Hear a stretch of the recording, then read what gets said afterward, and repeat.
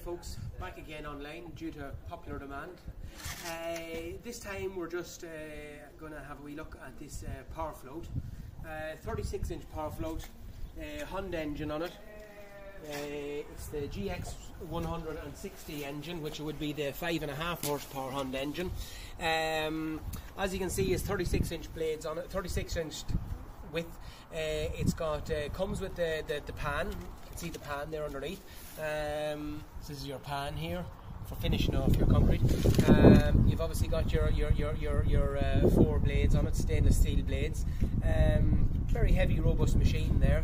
You got your this is your whole rotor system in here, Sylvie. If you can show the folks that, very heavy build in there. You know, this is your gearbox and all here. That's your oil level. Nice bit of kit. You can contact some of our guys in the sales office.